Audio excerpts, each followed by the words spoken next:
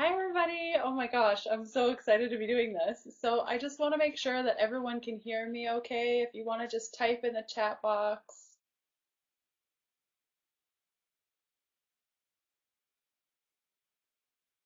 Anybody? Okay, awesome. Thank you, Lori. Let me know if any technical issues come up throughout our call. Feel free to just go on the side in the chat and let me know if you can't hear me or can't see me. So excited. Like I said, there's lots of questions for me to answer. So I'm going to get right to it. Again, if you have questions throughout, feel free to use the chat box, or you can also put it below where it says viewer questions and suggestions. If you don't know where that is, feel free to just put it in the chat box and I can add it to the queue. So yeah, we have a bunch of people here, super exciting. So we'll just get started. The first question comes from Jemmy, I believe, and it says, how adaptable is the meal planning to specific food allergies? So the keto beginning, when I was putting it together and also in my daily practice, it's dairy-free, grain-free, gluten-free. There's no sugar in the program either. There are eggs, and I try not to use as many eggs as as possible. I find that the most approaches to ketosis are very high in eggs, so a lot of the breakfasts and stuff like that don't have eggs, but there are eggs in the meal plan. So if you're sensitive to eggs, the meal plan you may have to adjust a bit. A really good suggestion that I have for you, if the flax focaccia, which is one of the recipes from the book, if you're allergic to eggs, you can replace that with the thyme and onion crackers. It's one of the last recipes in the book, and that's a good replacement. And then if there's any other allergies, Jemmy, if you're online right now and you want to talk about which allergies you have, I'd be happy to go through that. In a couple of questions, I believe there's stuff about being vegan and vegetarian, so we'll get to that one as well. But if anyone has specific allergies and you don't have the book yet, or you do have the book and you don't know what to do, feel free to just ask me and I'll go through it. And we'll get going on the next question.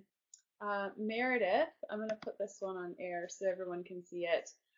She says, I've heard a lot about low carb not being good if you have adrenal fatigue and hypothyroidism. Yet, I believe you have mentioned that you have both and ketosis has helped you. Can you please talk more about this subject? Yeah, totally I can. I'm actually working with a couple of clients right now that have hypothyroidism, and we're going through the steps of becoming keto adapted, working with their hypothyroidism. So to give a basic overview, it sounds like there's two parts to this question. The first one is adrenal fatigue, which I didn't know at the time until I naturally started going with ketosis, that my body doesn't convert cortisol properly. So I have a lot of cortisol floating through my body. And one way to help this, what my naturopath had also said, is that is a low carb diet. So with adrenal fatigue, a lot of people say, yes, it's low carb diets are good for adrenal fatigue, and no, they're not. Really, the issue that I've found in the research that I've done is that there's a couple of layers to this. The first is sugars cause adrenal fatigue. So it causes stress within the body. Anything that you eat that causes stress can affect your adrenals. So sugars or high carbohydrate foods, foods that are high on the glycemic index, they are going to cause stress in your body, which can lead to adrenal fatigue. The other piece is that adrenal stress causes catabolism. So that means that your body's starting to break down specific parts of yourself in order to balance out your stress. It goes back to that whole homeostasis piece throughout your body. So disturbed cortisol production and the regulation, let's say. So if a person, if their cortisol doesn't decrease at night, it's important, um, it causes rather insulin resistance. So say you have high amounts of cortisol in your body, chances are you're going to become very insulin resistant. So this is that your pancreas is pumping out the insulin nonstop, and your body's not responding to that insulin rather. Carbohydrate intolerance and obesity. So what was interesting in my blood work is that when we saw my cortisol levels increase, and they were very, very high, even when I'm supposed to be sleeping, when cortisol levels are high. And I did this through a urine analysis. It was a big process. Most naturopaths have access to these types of tests, and I found that urine was the best way to test along with blood. And so we were seeing that my cortisol levels were really high. But what's interesting too is that my DHEA was really high, and that's a very good indication that my body's not properly converting.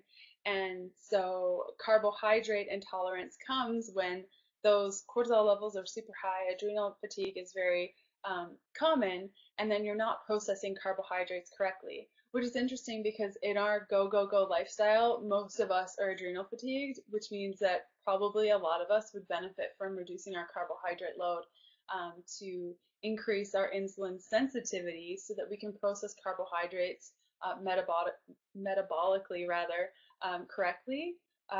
So like I was saying with the catabolism,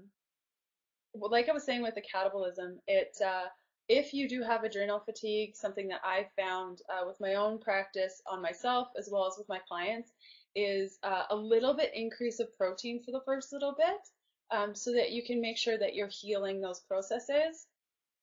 And that low carb diet, from the research that I've read and in working with my clients as well as myself, that low carb diet gives your body that ability to rest and recover. Because if you're constantly eating more carbohydrates, even in the 150 gram range, your body's not being given that break for your adrenals to properly heal.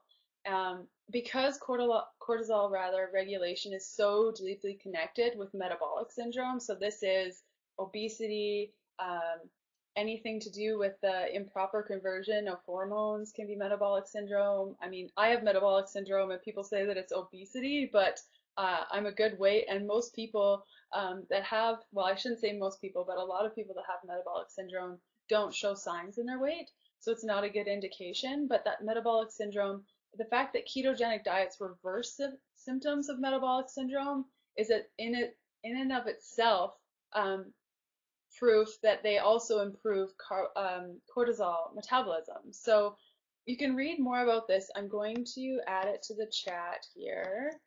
If you want to read all about cortisol levels and ketosis and how that plays with adrenal fatigue, the link that I've just added to our chat is an awesome resource. Read through that. It's so helpful. And your other piece of the question was hypothyroidism. So in a lot of people, what I find is that hypothyroidism can be caused by a bunch of stuff. And so some people say that being on a low-carb diet has helped them with their hypothyroidism. That could be because it was brought on by inflammation. So especially the eating style that I've promoted in the Keto Beginning in my book goes through a very anti-inflammatory eating style. So generally, if your hypothyroidism is caused by inflammation, if you reduce your inflammatory foods, then your inflammation goes down and your hypothyroidism improves. Another thing is regulated hormone levels. So if you are overweight or maybe even obese and you have hypothyroidism, chances are your body's having a hard time processing all the hormones and everything that's going on. So when you reduce your weight through a low carbohydrate diet, which is one of the major benefits and side effects really of a low carbohydrate diet is that weight loss, then your hormones are able to properly function with your lower weight. So also too that it's important to monitor with hypothyroidism with the clients that I've been working with. I find that they don't need to go as low carbohydrate as others, so it's important to monitor that carbohydrate intake. So in the Keto Beginning, we start off with the meal plan fairly higher in carbohydrates, sitting around 50 or 60. Lacey's saying that she has no sound. Are you guys hearing me okay?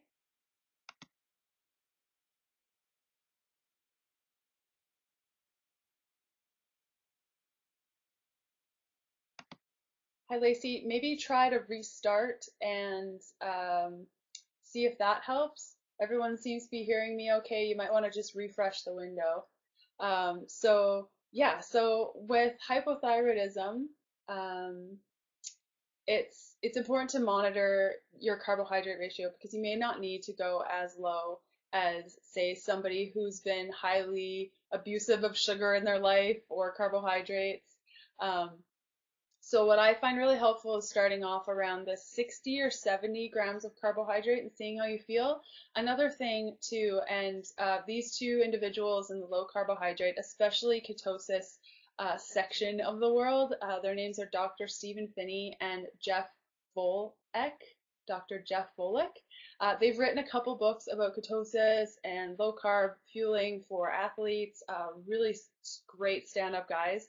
They say that the issues with thyroidism, a lot of people have said that ketogenic diets or low carb eating styles can cause hypothyroidism or thyroid issues. The key to this is making sure that you're eating enough. And so making sure that you're getting adequate calories is super important. I've been hearing or reading rather in our ketosis Facebook group that a lot of people are eating, under 1,000 calories a day, and that's not necessary generally. I mean, there are edge cases that where people have to eat that low, but on a daily basis, especially if you're lightly active or more, making sure that you're having enough calories is super important, and just eating until you're satiated. Like I said, this is a lifestyle change, so it's not about trying to push yourself into an eating style right away and lose the weight. This is about, and for me, it was always about making a lifestyle change and being good to my body and feeding myself when I'm hungry and not eating when I'm not hungry. And that was a big thing as a nutritionist, and even coming up with a meal plan. I would get to the end of the day and see, oh my gosh, I've only had 20 grams of protein. Oh, I need to eat more, but I'm not hungry. I always say, step back before you do something crazy. And sometimes in my kitchen, well, a lot of times in my kitchen, if I'm running to my kitchen to grab something, but maybe I'm not hungry, or I'm not really sure what to prepare, I'll kind of stand there, close my eyes, take a breath, make sure that I'm actually hungry. Because yeah, the numbers, they can help you, and your macronutrients can help you, and all the things that I go through in the keto beginning, your calorie intake and all of that, that's a really good starting point. But if you find that you're just not hungry, it's okay not to eat, and to just wait until you are hungry and then assess what you want to eat then. And I find after a couple of weeks of doing this, I found that I naturally knew what to eat. If I kept the goal of high fat, then protein, then carbohydrates, I kind of put together my plates in a way that naturally went that way, and I started tracking my food the day after, just so that there wasn't all that stress around, oh my gosh, I went over my protein or fat or whatever the case may be. So if you have concerns with that, I know I got a little bit off topic with the hypothyroidism, but that's definitely a great practice that I've found really helpful. Um, so the next question here is, can nutritional ketosis be done on a vegan diet? That's a super awesome question, and I'm getting that question a lot. So yes, it can. Is it easy? When you get the hang of it, it's easy, but being vegetarian and doing nutritional ketosis is a lot easier than being vegan and doing nutritional ketosis. It's not entirely impossible. I've been working with quite a few vegans lately during my one-on-one consultations, helping them get into ketosis. Something that I found super helpful is blood glucose monitoring and blood ketone monitoring for vegans, because it's a little bit easier to kind of see where we're at because we have to play a bunch. But basically, things that would be good on a vegetarian and vegan kind of approach to nutritional ketosis would be things like lentils, black-eyed peas, kidney beans. If you are vegetarian, you can eat eggs. That can be a go-to. If you can handle soy, I like tofu, non-GMO, of course, and I wouldn't overdo it, especially because of the estrogenic qualities. And a lot of us are trying to use ketosis to help our hormones, so soy may not be the best option. Nuts and seeds are pretty good in protein. What I find the most difficult is with the vegan or vegetarian approach is the protein aspect. And once you have that down, it's pretty effortless. So finding a good protein powder, I have a ton of products beside me, so I could show you guys as I go, but like this Hemp Pro 70 is really good.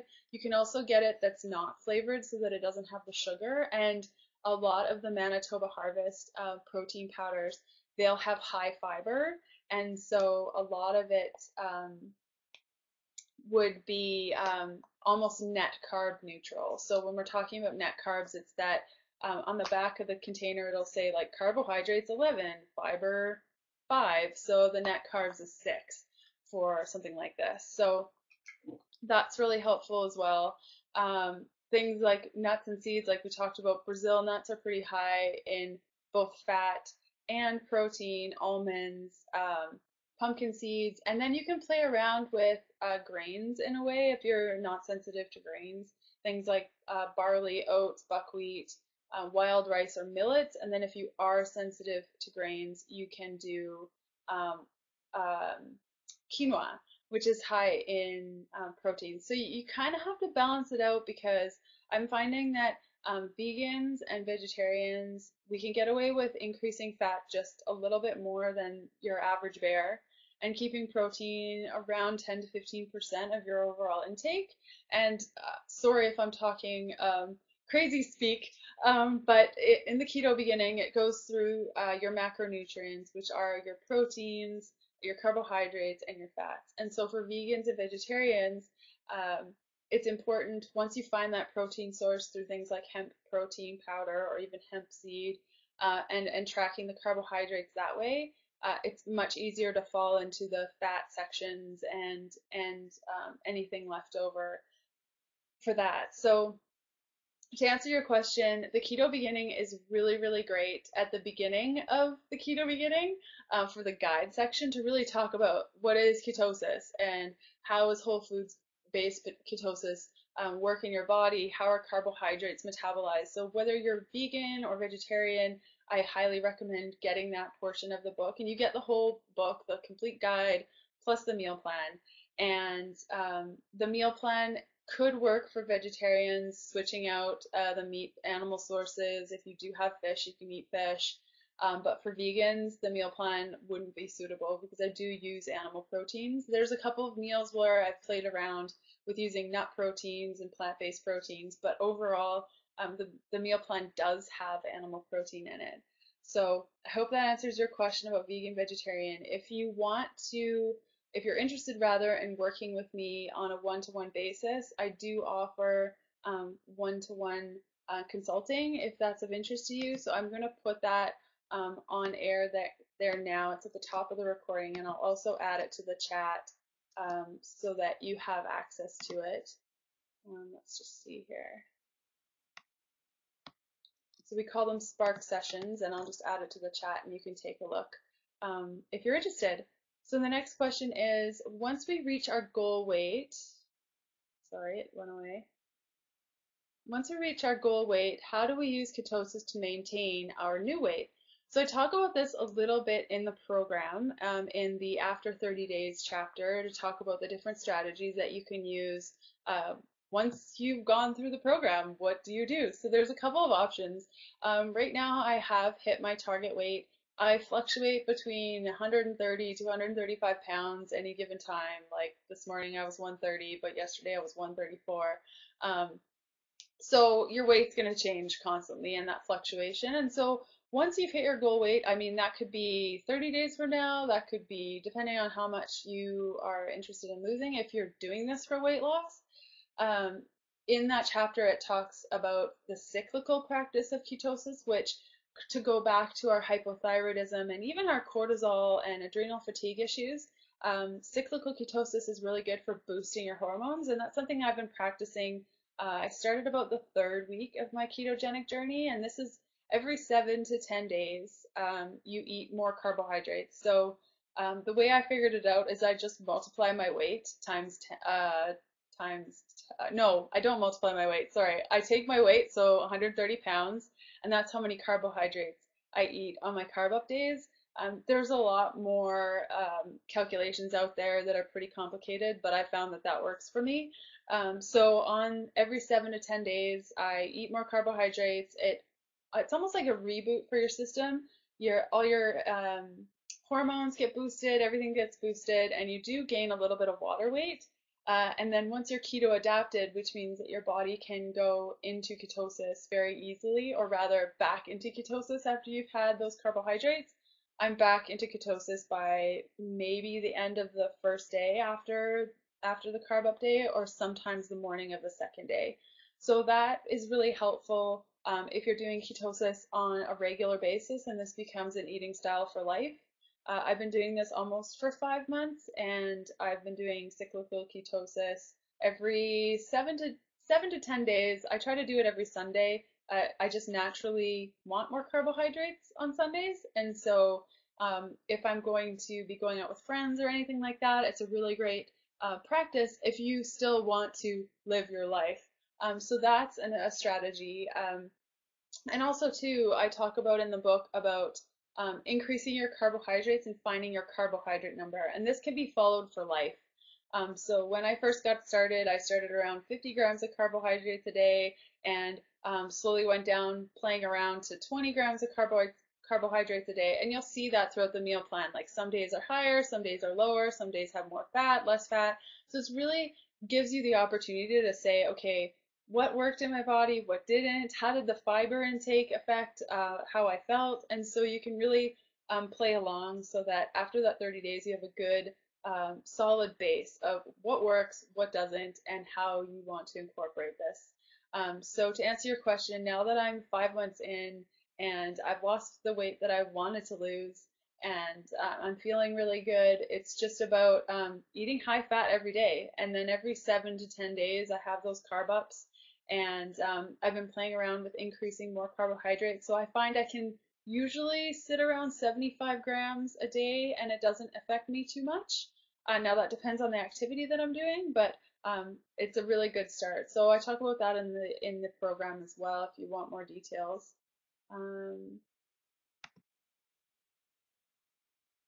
So next question comes from James. Let's see. Would you please review the best choices in winter vegetables, squashes, cabbages, etc., any that we should really avoid during nutritional ketosis? And he asks while eating spaghetti squash. Cool, yeah. So when I first started going in ketosis, I removed like all starchy everything. So no carrots, no squashes, no nothing. And then after the 30 days, I started playing around. I don't know if you follow me on Instagram, but I showed like a plate of fruit that I was eating, which turned out to be horrible. And I'll get to that in a second. If you guys want to know about the fruit experience, definitely feel free to ask. And then I played around with squashes, and I found that for myself, as well as many of my clients, I'm finding that the high starchy vegetables, things like carrots, potatoes, sweet potatoes, any of the like kabocha squash, any of those where you would be inclined to put butter or coconut oil on them to enjoy them is sometimes too high in carbohydrates to handle for a lot of people. So it really depends on the type of person you are. Now I can get away with spaghetti squash, and I find that that's really good. Fried in any kind of oil that you can get your paws on. Really awesome with a side of flax focaccia. So just based on what's going on in the season right now, things like Brussels sprouts are really great. Cabbages, asparagus, zucchini. What did I have? Broccolini is awesome, cauliflower. So there's actually quite a few lists in the keto beginning that go through the different types of carbohydrates and vegetables that you can have. But a good first approach when you're first getting into nutritional ketosis, and especially with the keto beginning and the plan that I go through, is just to try to see what you feel like without the starchy carbohydrates. So that would be like no corn. I don't include any legumes, so no peas or anything like that, because I find a lot of people react to them. And the great thing about this program is that it really eliminates the bloating. which I find is really exacerbated by things like onions and garlic for myself and as well as a lot of my clients. So I hope that answers your question, James. Um, Now, throughout the program, I include blended tea, and there's, oh my gosh, there's so many blended tea and blended coffee recipes in the meal planning section of the book. And so Coco asks, for the blended tea, can I just let the oil melt into it, stir it, or do I need to blend it? That's an awesome question. So I went to this cafe the other day and they said that they serve blended, or rather bulletproof coffee, which is very similar to my blended tea and blended coffee recipes in the cookbook. But they didn't blend it. It was just coffee with oil and it was weird and the oil like sat at the top.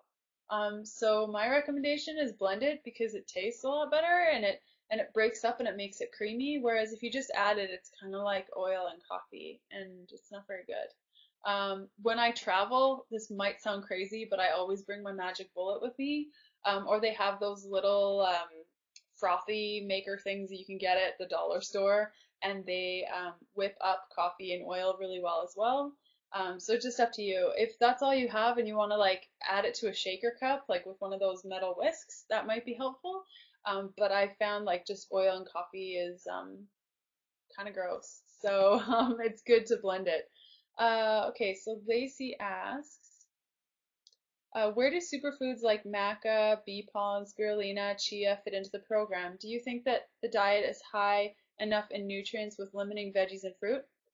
Okay, this is an awesome question because when I first started with ketosis and one of my girlfriends was like, this is crazy. You're doing something so unhealthy. Where are all your nutrients coming from?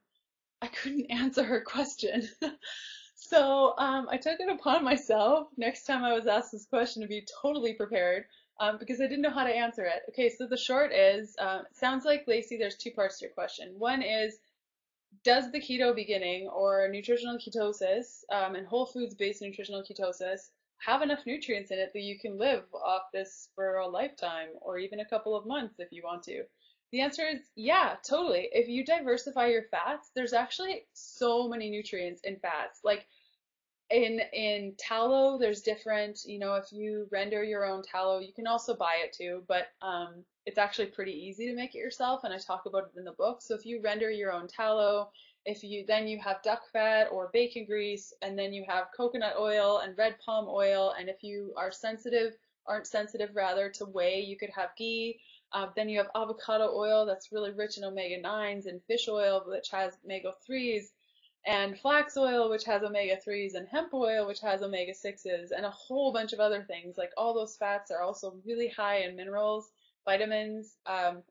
Red palm oil is shown to help your immune system. If you're baking in a cast iron pan with any of your stuff that contains vitamin C, you're getting the iron. So it's actually pretty rich. You actually don't need that many superfoods in order to meet your nutrient requirements. However, saying that, I do include a few superfoods throughout the program in the keto beginning, and I have been playing around with making blended coffee smoothies, which I'll be sharing a version of this on the blog on Sunday, and it uses chia seeds, and it's pretty exciting.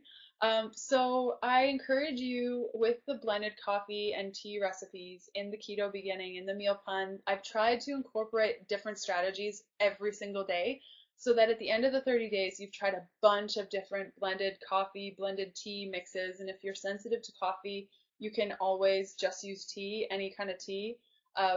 And in that, I mean, there's some that include raw eggs that may not be your thing. I offer recommendations on what to use instead.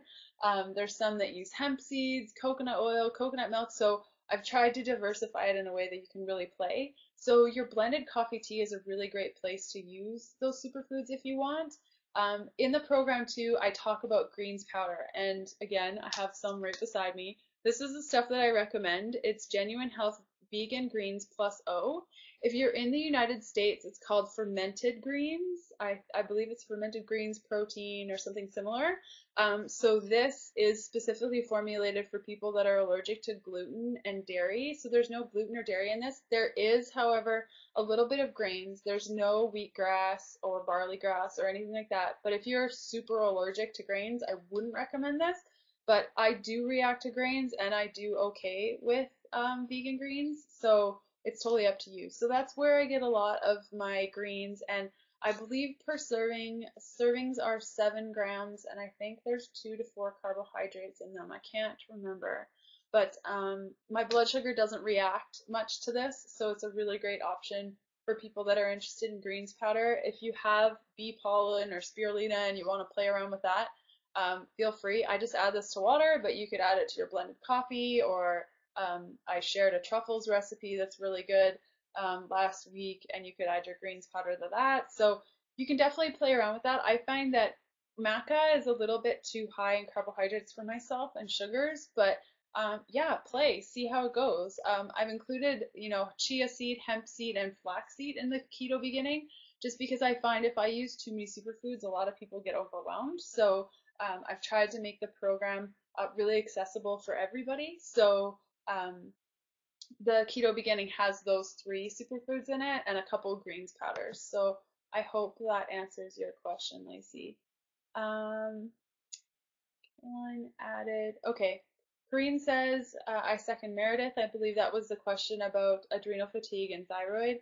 I'm most apprehensive after reading some experiences of individuals feeling awesome for maybe 6 months and then feeling awful and their health declining. Then they end up having to incorporate carbs back. Would you say that this is where biodiversity plays a part? And would you recommend jumping in and seeing how we feel? I just don't want my Hashimoto's, I think is what that is, and adrenal fatigue to get worse. Totally, that's a valid concern. I agree with you. We don't want anything to get worse. What my recommendation and something that I found for myself is that I had tried everything and nothing was working. I went gluten-free years ago and that helped, but I didn't feel great. Like I didn't feel great. And then I started juicing and smoothing and that made me feel a lot better, but I didn't feel great. And then I removed dairy and grains and then I became paleo and I gained a bunch of weight because of hormone replacement. And I tried everything, like every eating style, every diet, nothing was working. And so for me, it was sort of like, okay, well, I've tried everything and none of it's working, so I guess I'll give this a try. And for yourself, it's really about baby steps. There's a lot of people in our Facebook group, especially, and clients that I've worked with, where we just go one step at a time. Maybe, this week you work on replacing your vegetables with low-carb vegetables from the list in the keto beginning in my book. And then maybe the following day or week you incorporate more high fats. Maybe you've never tried red palm oil, so you pick up a bottle. So it doesn't have to be, oh my gosh, pedal to the metal, let's get her done type of thing. If you're not that type of person and you know that it's better off to do baby steps, then do baby steps. For myself, I was really scared the first couple of days when I was eating all this fat. And in the keto beginning, I talk about I shared my full-on journal. I was journaling throughout the whole first 30 days about what I was experiencing. And I remember major acid reflux, and I'd never experienced acid reflux before. And that went away once my body figured out what to do with all the fats, and it was all good. And so my suggestion is, yeah, if you've tried everything and it's not working and you're curious to see how your body feels being fat fueled and the mental clarity that comes with that and the weight loss, if that's what you're interested, that comes with that, definitely give it a whirl, see how it goes. I'm of the belief that our eating styles need to constantly change with where we're at in our lives and what's going on and how our body's evolving. So right now, this nutritional ketosis approach, being dairy-free and grain-free in the keto beginning, has changed the way that I live. And maybe it won't be like that in 6 months or a year. I have no idea what my body will be telling me at that point, but I know right now this is the best that I've ever felt. And so one thing that I mentioned with the hypothyroidism and such too is that it's important to make sure that you're eating enough. So if you're pushing yourself to constantly intermittent fast and you're always hungry, that is not the goal with this. So it's important, if you're hungry, please eat. And I go through that in the keto beginning as well, and the meal plan should be a really great first beginning for you. So I hope that answers your question. Um, okay, this is a really good question from Rachel. What do you do when you crave carbs so much? Ah, I know the feeling. So that's interesting. The really cool thing about carbohydrates and glucose fueling is, okay, so say you wake up and you're hungry, and I see my husband do this all the time. So, and I used to do this too. So I get up and I make breakfast, and then I'm full, and then an hour later I'm hungry again. And so why does that happen? So generally, when we're hungry, our blood sugar is down low, and then when we eat, it goes up, and I'm talking about like carbohydrate foods, that sort of thing, that it goes up, and then about an hour later it goes back down again, which makes us hungry. And that signal of it being down, that sends a signal saying, oh my gosh, you need to refuel because your blood sugar's low. We need to amp that up. So that's why people always say, oh my gosh, I get so hangry, I'm going to punch somebody in the mouth. And I used to be that puncher. And it's just because your body goes through shock, like it needs food right now. So you crave carbs so much because your body's fueled by carbs, and your body can only handle or only store so many carbs, and that's in the form of glycogen. So it's stored in your liver, in your muscles, and then if you eat too many carbs or more than your body can hold in your liver and your muscles, then it's converted into triglycerides rather, which is fat. So your body craves those carbs because it feels like it's getting low in that energy, so you eat more carbs. So I explain this in the book, but over the first couple of days, I found like I was so hungry in nutritional ketosis. Like no matter how much I ate, I was starving because my body was saying glucose, glucose, glucose. I need glucose. Why aren't you giving me glucose? Where's the glucose at? And so after about 3 to 5 days, I noticed that my hunger then went away. I wasn't craving carbohydrates. And I remember seeing my sister on about the 8th day, and her and I love eating candy. That's kind of our thing. And so when we got together, I said, I just don't feel like eating candy right now. And that was one of the first times I would say in my life where I legitimately didn't want to eat the candy. And I was pinching myself, and I know a lot of my clients say this too, Leanne, I wasn't hungry, and I didn't punch anyone in the face when I went 6 hours without food. So nutritional ketosis and the strategy that I go through in the keto beginning is naturally very good at eliminating those cravings of carbohydrates because your body says, oh, okay, well, I have all this fat to burn. I don't need carbohydrates, and therefore you don't crave the carbs as much. So it's a really, really, really interesting experience. And if you've never been in ketosis before, you're in for a treat because I've never experienced anything like it. Where I can just say, no, I don't want those carbs. And I even have to check with myself and make sure that I actually mean it, and I do. So it's pretty exciting. So I hope that answers your question. Um, oh, cool. This is really great. I'm glad that James is asking this. So James says, I enjoy Greek yogurt, plain. How can we fit this into the plan? I don't have a need to be dairy free. Yeah, the cool thing about ketosis is that it really can be done by anyone, really. Like we've talked about vegans and vegetarians. Um, if you can have dairy, that's awesome. If you feel like it benefits your body and you do really good on it. Greek yogurt's really good because it's high in protein, and if you get full fat version of every type of dairy, then you're good to go. So look for a Greek yogurt, like James said. It's important for it to be plain or have minimal ingredients. If it does have sweeteners, I would try to stay away from it, especially with the yogurts and stuff. One thing I wouldn't recommend having is sour cream. Next time you're at the grocery store, go and check out a bottle of sour cream, even if you're dairy free, and just giggle at how many ingredients are in that stuff. It's crazy. It just goes on and on and on and on. So sour cream, not so much, but any of the hard cheeses or like I said, the full fat options. Greek yogurt's really good because of the protein, and definitely get the higher fat version. in the keto beginning, there is no dairy because I find that dairy is so inflammatory. If you're trying to heal hormones or if you're trying to get your digestive system reset, dairy can throw a wrench in things. So I haven't included dairy in the program, but if you'd like to, you can. James, for men that are following the keto beginning, what I recommend is increasing all of the meals by at least 50%. So that will cover your needs for the day. So if you want to include Greek yogurt, go for it. I would say you can count it as like a protein and a fat there.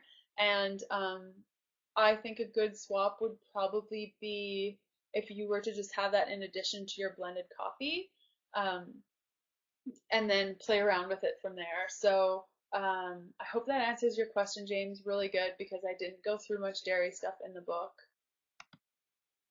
And let's see what else. Oh, okay, awesome question, Maya. I hope I pronounced your name right. Maya says, how does alcohol fit or not fit into the program? On a similar note, what would be good recovery tips be after a bad day, especially with the holidays coming up? Awesome. Okay, so first, alcohol. Well, more like, let's talk about metabolism. So our body kind of prioritizes our fuel sources. So the first one is carbohydrates. Anytime there's carbohydrates in your body will burn that for fuel. Then is alcohol. So anytime there's alcohol in your body will burn that as fuel. Next, after the carbohydrates. And so then it goes to fat. So if there is alcohol in your system, your body will not burn fat as energy. If there's carbohydrates in your system, your body will not burn fat as energy.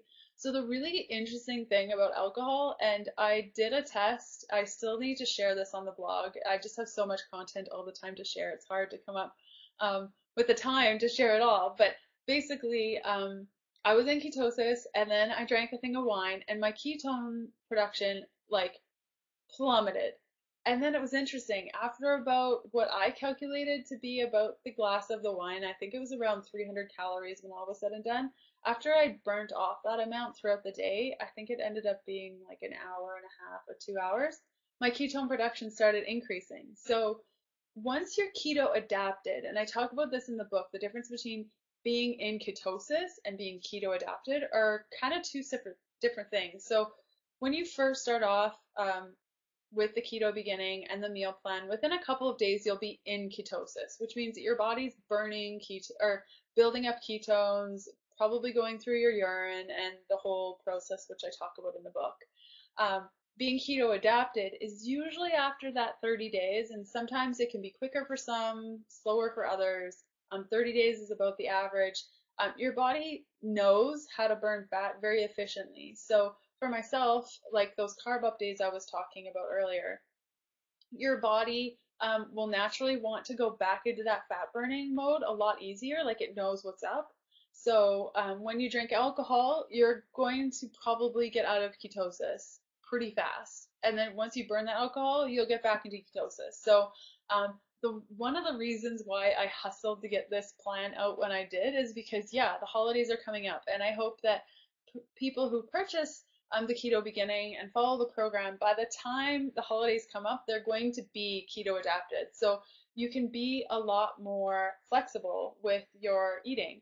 And in Canada, we already had Thanksgiving. So it was really, really cool to experience what it was like being around a ton of food with a ton of options and being able to maneuver around ketosis. And I almost have to say, I feel more free when I'm surrounded by friends or at restaurants. There's always high fat options. I mean, fat is pretty easy to come by, during Thanksgiving when there's lots of gravy, which I have always enjoyed but tried to stay away from because of the fat, but not this year. And I made a low carb stuffing that was pretty easy, and I'll be sharing the recipe on the blog in the coming weeks for those interested. You could even use flax focaccia, the recipe in the book, to make your stuffing this year. And but say you don't want to be high fat, low carb, and moderate protein on Thanksgiving or during Christmas. My whole thing is you make decisions as they come, and again, this is a lifestyle. It's not about punishing yourself for making the wrong choice. There is no wrong choice. Just check in with yourself. Indulgence is fine during the holidays, and you know, I think I calculated it's like it makes up 2% of your year, the whole holidays, and so really just check in with yourself. See if you're eating because everyone else is eating and you're not taking joy out of it, then you may want to step back. But if you're surrounded by people that you love, with food that was prepared out of love, who am I to say that? Or who, you know, it's staying in that negative space of I can't will only make this journey so horrible for you. And that's something that I've experienced myself. And so during Thanksgiving, if you're in the US, or during Christmas, if there's, you know, certain food that you want to try, like have a bite of it, see how you feel, check in with yourself, and just don't overdo it. So a lot of the times I find when I give myself, I say, you have a free pass, and then I go crazy and I don't even really enjoy the food. And so I try not to see it as a free pass thing. I think of it as I'm surrounded by people that I love, and I'm going to make smart choices for myself. And um, I found that during Thanksgiving, I was still able to eat everything that I would have wanted to eat and still maintain ketosis and rock at it. So it really depends. If you go totally crazy and whatever, the next day you wake up, just start eating high fat, low carb again. So if you've gone a ton of days and you've, you know, I hate the saying, but if you've fallen off the wagon, then just open up the keto beginning, start at the, you know, a day that you really enjoy, make a little bit of the food, get back into the groove of things, and just start fresh. And so that's kind of the way life works. I don't know if many of you are yogis, but something that I always like to say is when I'm in a yoga class and I'm having an awesome practice, and I think this goes for any sports or anything, you have good days and you have bad days. And so when I'm on my mat and I'm having an awesome day, I'm thinking, oh yeah, I'm going through all the moves. This is so great. I'm feeling so awesome. And then there's days where just nothing works and I'm tripping over myself and I'm falling over and I have no balance. Um, there are days like that, and I don't go in my yoga class and just roll up my mat because I'm having a bad day and leave in a huff puff. No, I push through it and I honor myself, and I understand that yeah, today's an off day, but my next practice might be better or worse or whatever. Just deal with it. So I hope that answers your question. Um, let's get to the next one. There's so many. Um, can you talk, this is from Lacey, can you talk more about the less is more workout approach and the benefits? I love to power walk too, but how do you find time to fit an 8-kilometer walk into the day? This is an awesome question. So in the keto beginning, I talk about the whole less is more approach, and somebody who does a really good job at explaining this is, I believe his name is Pat Flynn, and he talks a lot about the pyramid and not having to work out as much. And through the release of my book, that was a really hectic couple of weeks getting everything prepared. And I didn't go to the gym. I didn't work out for almost 3 weeks. Like I walked every day, but I didn't work out. And I maintained the same amount of weight and relatively looked the same. So with nutritional ketosis, it's a lot easier to maintain that body that you have. They say that working out only equates to about 20% of your overall health, and 80% of it is diet. So really getting a handle on your diet is super important. And two, when I made this choice to do nutritional ketosis and through Whole Foods, I was sick and tired of going to the gym and spending like hours upon hours working out and then refueling with carbohydrates and doing the same thing the next day. And you see all those, you know, I didn't want to be a cardio bunny. And so with this, I don't have to be. I'm not eating so that I can work out so that I can eat more. Now it's just I'm eating to fuel, and that's the end. And I don't have those crazy hunger pains because when I'm not eating, my body is burning fat as energy that's on my body. And when I refuel, I'm refueling with fat that's then burnt. So it's a lot more of a clean energy that I'm experiencing. So for me, walking 8 kilometers a day, well, I stopped wearing it because I kind of know what 8 kilometers feels like now. Um, I do have a pretty active lifestyle, I suppose. Like I'm in the kitchen cooking and all that kind of stuff. So I do walk around throughout the house or meeting with clients or stuff like that. So I consider that to be part of my steps. And my pedometer would tell me when I got to that 8 kilometers.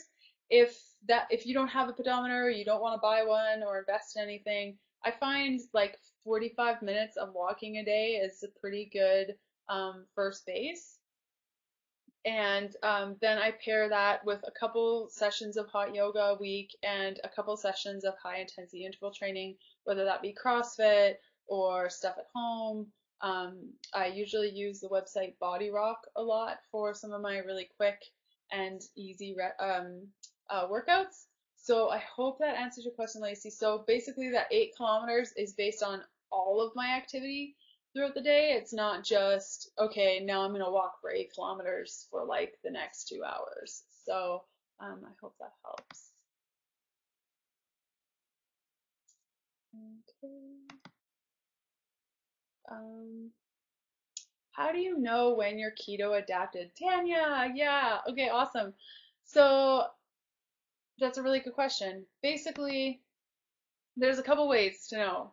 The first is um, in the book, I talk about testing through breath, testing for ketones in your breath, your blood, and your urine. So first couple of weeks, I didn't want to invest in a blood ketone meter because they're pretty expensive, which I talk about in the book. It's not the actual meter that's expensive, it's the strips. They can be up to $4 a strip. And so for a lot of us, that's pretty expensive. Totally understand. It's expensive for me too. I wish I had a money tree in my backyard.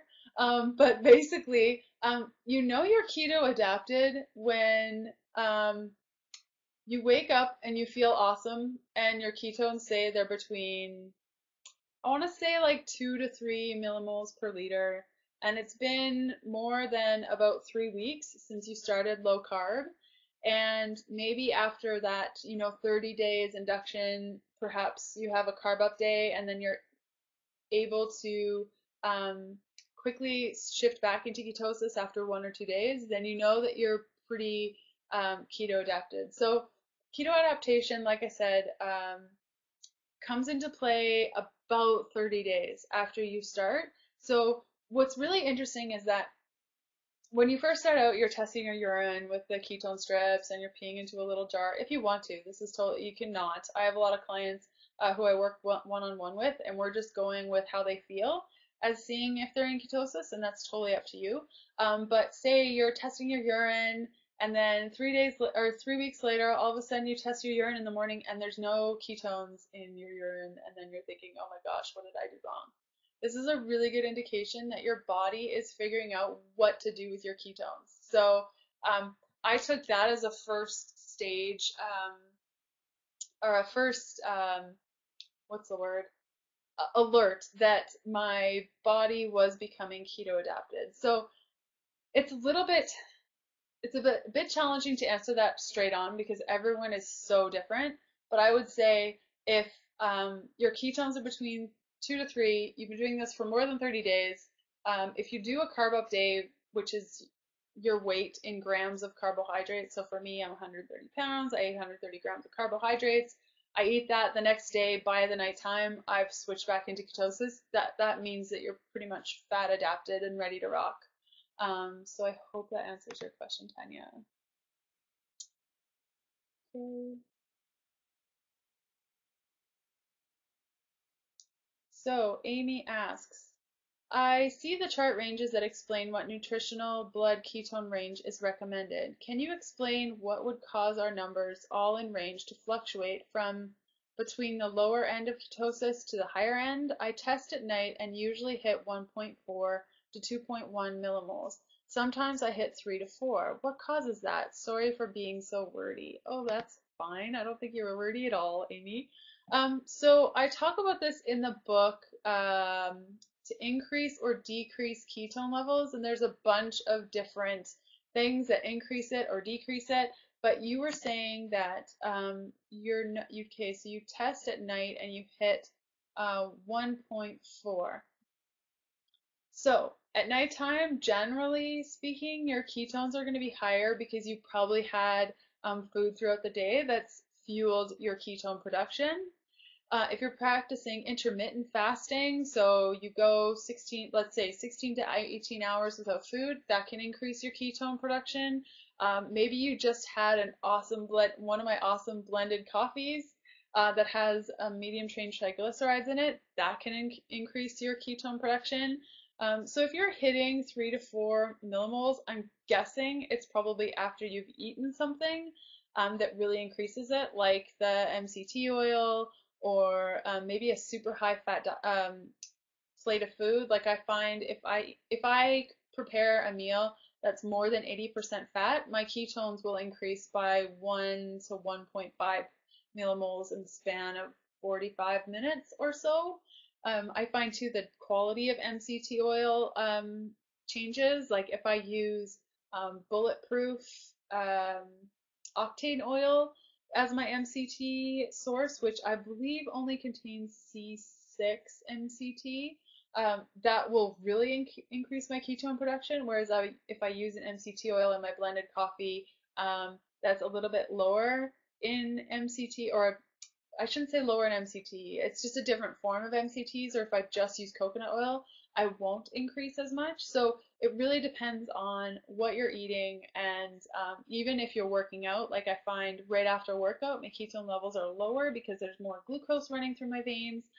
So it really depends. But in that chapter, I talk all about, I think I give at least 15 different things that increase or decrease when you test can have a big factor, or play a big role rather. So yeah, I think the good range that I find is like 2.5 is my happy number. I really, really like that. One thing I have experienced, especially lately, is that if you are sick or you have the flu or you're healing from something, maybe you just had surgery, your ketone production will be a lot higher when you're healing. So I found that when I was healing from a surgery that I had a couple of weeks ago, I found that my ketone production went up to like 5.6, and I was worried that I was in starvation mode, but I was eating and eating and eating and eating. So it was really interesting to see that when my body was healing, it was creating more ketones. So that could be it as well. If you're healing from something, maybe you had a cold or a flu, that can happen as well. Okay. Tanya says, if you're working out in a fasted state, what is a good keto post-workout meal? Okay, Tanya, awesome. So a good post workout meal could be it really depends. What I like to do after hot yoga is do my blended coffees, which I've explained in the keto beginning. And if I've had a good workout, say I've done like a pretty intense workout, I find adding powdered collagen to my blended coffees is really good. So you can do that just by 1 to 2 tablespoons of grass-fed collagen. I wouldn't recommend gelatin because it will congeal and it's kind of weird. I've tried it. And you can do that, or you can add protein powder to your blended coffee, or you could just do a protein shake with maybe an avocado, which are high in fat, a little bit of oil, and do it that way. You could use hemp milk as the base. You could add some greens in there. So I find that I do good with a balance of proteins and fats right after workout. So in the keto beginning, I give you tons of recipes for blended coffee. I would say maybe use that as a guideline, and perhaps add, if you need to, add a little bit of protein if you are doing pretty intense workouts. Once I was a little bit in, a couple of weeks, I stopped eating before my workouts, and I found that that was really helpful in ketone development, and also actually made me feel better. I found that I was nauseous if I ate before a workout, which has never happened to me. Also really important too is making sure that you have enough salt in your body if you're working out, and the keto lemonade in the book is a really good strategy for that. I can't tell you how many clients I get emails from after our consultation, and they go to do a workout and then they feel gross, and I'm like, did you drink your keto lemonade? And they say no. And then I tell them to drink it, and then an hour later they feel awesome. So the keto lemonade is super awesome to use if you're working out or you're active at all. Okay, next question is from Jean. Hi. Joining late. I just got in from weightlifting class. Yeah, I ordered my breath ketone monitor today, but it won't arrive until November 26th. Boo. Suggestions? I don't want to wait that long to get started. Could I start with monitoring glucose? Also, what lancets do you recommend? Okay, perfect. So, a bunch of questions in this one. So first, awesome that you got a breath ketone meter. That's so cool. I don't have one yet. I have wanted to play around with it, but a lot of my friends in the low carb space have said that it's pretty accurate. So I'm interested to hear what you think of it. If you don't want to do blood ketone monitoring, I would recommend just picking up a thing of keto sticks. And that is a testing tool that you can get pretty much at any pharmacy for about $5. I like to do it every morning. You pee in a little container, you dip the stick in, you count to 15, you check your ketones, really good indication. It'll probably only work for a couple of weeks. Some people are able to use it throughout their entire ketosis experience. Myself, I lost the ability after 3 weeks. My body just figured out what to do with those ketones in the urine and stopped putting them in my urine. So that's really good if you're wanting to start testing right away. You can just go to a pharmacy and pick that up pretty easily. And then the other part to your question was, yeah, if you want to start monitoring glucose, you definitely can. I find that there can be a good connection between glucose levels and ketone levels, and sometimes there isn't. So with the keto beginning, something that was really important to me is the whole moderate protein thing, because before this, I thought that Atkins which was what I believe to be super, super high in protein, and protein is all you ate. And there are different levels of Atkins now that I've learned and different ways to go about it. But basically, what was important to me when I was putting together the keto beginning is for it to be moderate protein, because if you're eating too much protein, your body is going to convert it into glucose, and your blood sugar is going to rise rather. And so when it goes through that rising action, you still can be in ketosis, even though your blood sugar may read like 6 or higher millimoles per liter. So I like to monitor my glucose. I don't really do much monitoring anymore because I know what it takes to be in and out of ketosis. So it's really up to you what you want to do, but I found that glucose monitoring was really interesting when I could see when I have stevia, what does it do? When I drink coffee, what does it do? When I have my greens powder, what does my blood sugar do? So it's really great to understand how your body reacts to different things. And I was really surprised to see that stevia did increase my blood sugar. Definitely not as much as, say, like corn syrup, or I even tried coconut sugar and it raised it more, but stevia still did increase it. And then after I ate the stevia, my blood sugar increased and then would crash, and instantly I would feel hungry. So it was really cool to see. So if you're wanting to get to know your body on a deeper level, I find glucose monitoring to be one of the coolest tools. And also too with stress. If I have, like, for instance, before our call, I tested my blood glucose this morning, and it was pretty low. I think it was 3.8 millimoles per liter. And then today I ate really well, like I had what I always have, and my blood sugar should be around 4, but it was 4.9 because I was nervous for this call. And so it's interesting to see how your blood glucose can interact even or be affected rather by your thoughts and your emotions and the different hormones that are going through your body depending on how you're feeling. For lancets, I use a Precision Ultra X for my ketone measurement, and I can't remember the name of the one that I use for glucose, but it's in my book. In the Keto Beginning, I talk about which one I use, and I even created a link for that, so you can just click the link and it kicks you over to Amazon and you can see what it is and which strips I recommend. So I hope that helps.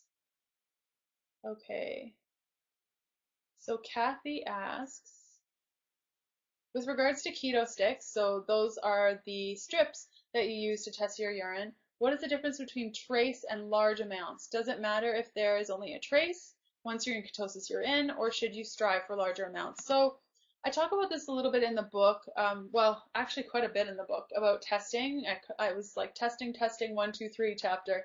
And it talks about what you should be shooting for with ketosis. Now, I don't really talk about in the urine because I don't find it a really good indication of ketosis. It's very random. Well, not so much random, but if you drink too much water, which you should be drinking a lot of water anyways, it's going to dilute your urine, which is going to affect the ketones that are in your urine. So it might show that you're not really in ketosis when you really, really are. And so with the keto sticks, I try to go for the higher numbers, and I always test in the morning. Or when I did test, I tested in the morning because my urine was more concentrated and I could get, I think, a better result. So I would say, generally speaking, the higher the better for in my case. But again, the urine, it's so fickle. So if you can, I would do the breath monitoring or the blood monitoring. If you're first getting started, urine is really good, but just to see where you're at, but it might not be all that accurate. Okay, next question. I know you, okay. Jane asks, why isn't it coming up? Okay, I know you mentioned that pregnant women should mess with this. I know you mentioned that pregnant women should mess with this. What if a woman is keto adapted when she gets pregnant? Oh, probably shouldn't mess with this, I'm guessing. Okay, so hypothetically, I can't really tell anyone what to do because none of you are my clients, but if I were in, let's say I got pregnant today, I'm fully keto adapted, I would feel 100% comfortable with continuing to be in ketosis while I was pregnant. There's a couple reasons why I say that. One is that babies are born in ketosis.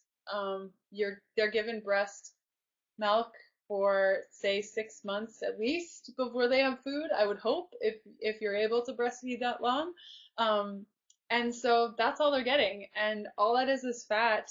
And yes, there are sugars and there is carbohydrate, but most of it is fat and protein. And so babies are in ketosis for the first couple months of their lives. So for me, just seeing what the research and reading what I have read and knowing my body, I feel like any nutrients that I would need as a pregnant woman would be delivered to the fetus just fine. And yeah, I would totally be in ketosis. Now, if I was pregnant, let's say I was a couple weeks pregnant, a couple months pregnant, and I was like, hey, I want to try this ketosis thing.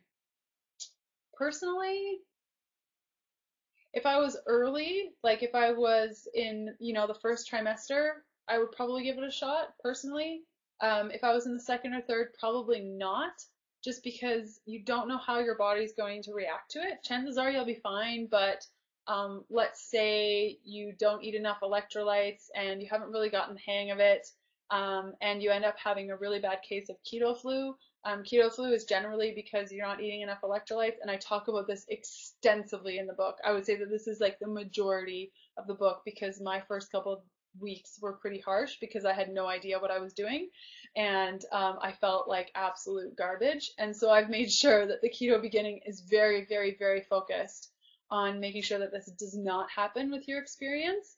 And that's something that I found was lacking in a lot of the resources, the ketogenic resources out there, is that they don't really talk about how to avoid this. So if I was in the second or third trimester, I probably wouldn't go into ketosis if it were me. Now I get a lot of questions about breastfeeding and going ketosis. If you have a lot of weight to lose, like let's say like 20 pounds or more, if you're losing a lot of weight in ketosis, it's probably not a good situation just because when you burn fat, you can release toxins because there's a lot of toxins in your fat cells that are stored there. And when you release fat, when you're burning fat, there's a lot of toxins that get moved around and stuff like that. But if I were breastfeeding and went into ketosis, I would probably make sure that I'm not losing a lot of weight while I'm breastfeeding. So I hope that answers your question. Again, you really have to play around to see what works for you. There's a couple people that I feel should work with a professional, like one-on-one. in figuring things out. If you are pregnant, maybe if you're breastfeeding, if you're a little bit confused and stuff like that. Diabetes type 1 should definitely work with a one-on-one with somebody, and somebody that has existing kidney issues. So a lot of people say that the ketogenic lifestyle or low carb eating can cause an issue with your kidneys. This came from a study that was done saying that high protein diets cause issues with your kidneys. I can link up to the study. I think I have actually in the keto beginning. I'm just showing the difference between the two diets. But when it comes to kidneys, it's just your kidneys operate differently when you're in ketosis than when you're not, and they're filtering differently. And so I find like drinking enough water is usually enough to make everything be fine. So I hope that answers your question. Just a couple more. Heather says, to follow up on your workout question, how should endurance athletes adapt the program? My weekend workouts can easily be 3 to 4 hours, and I'm concerned about fueling and recovery. Okay, so the keto beginning, the calories range between 16 to 1900 usually. Sometimes I hit 2000. Some days now I hit 2400 depending on what I'm doing. So my recommendation would be the first part of the keto beginning, the guidebook, awesome for you, definitely read it. The second part, the meal plan, if you're requiring a ton more calories, even if you're, the same piece that I talked about for men, I would double up on all the portion sizes and just double whatever I say to eat, and that's a really good way of going about it. In the book, I mentioned multiple times about a book about endurance athletes and low carb living and ketogenic, so you can definitely check out that. Now I can easily do a 15-kilometer run, no issues at all.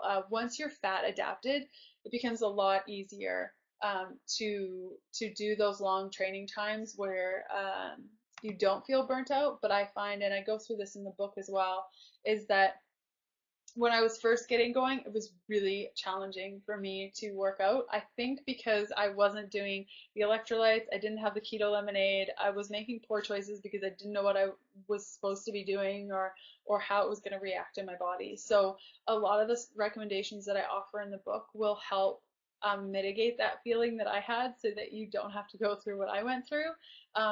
But if you're going long periods of time where you're working out, say 3 to 4 hours, you can also do like fat-fueled snacks.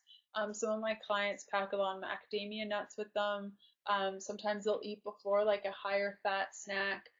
Chia gel is also really good. So if you just mix chia seeds with water, you can take that while you're working out. And then after, like I talked about the post-workout meals and the blended coffees and stuff that you could do after.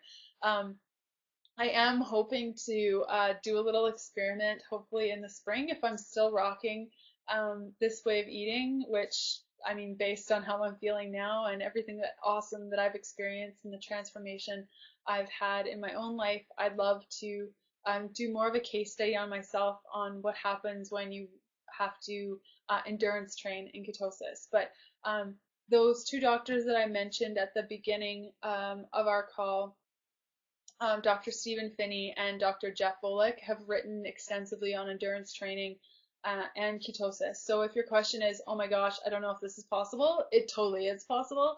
And there's actually a couple of like ultra marathoners and stuff that have used ketosis and actually won races on this. So once you're fat adapted, you have so many calories at your disposal at all times. Like you have, depending on your fat ratio and your lean muscle mass, you have something like 50,000 calories to use in your body without having to fuel.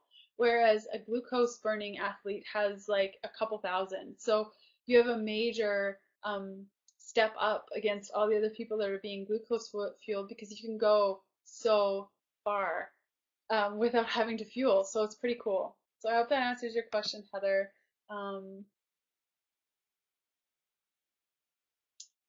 Okay, the next one is from Beth. Can ketosis be used for weight gain? Say for a male that is celiac and has never weighed more than 120 pounds. Heck yeah, it can.